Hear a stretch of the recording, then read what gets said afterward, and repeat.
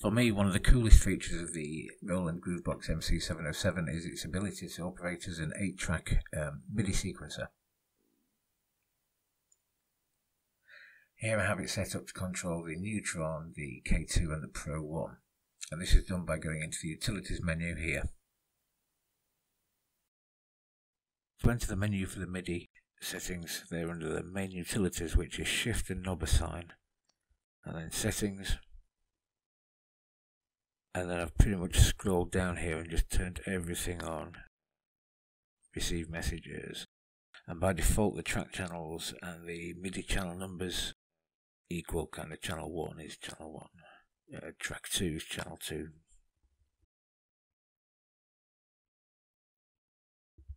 Pretty much everything on here.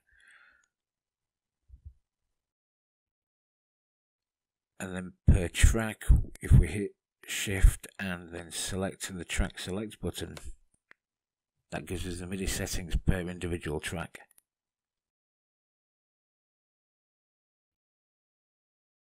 We can scroll down and just turn all these onto.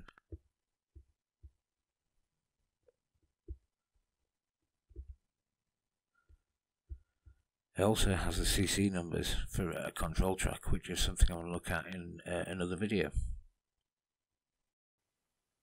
So I've moved the drum track onto track 4.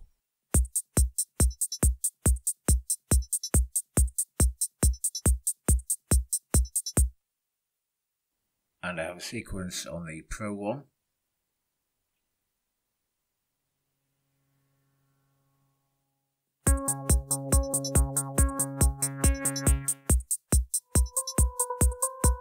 K2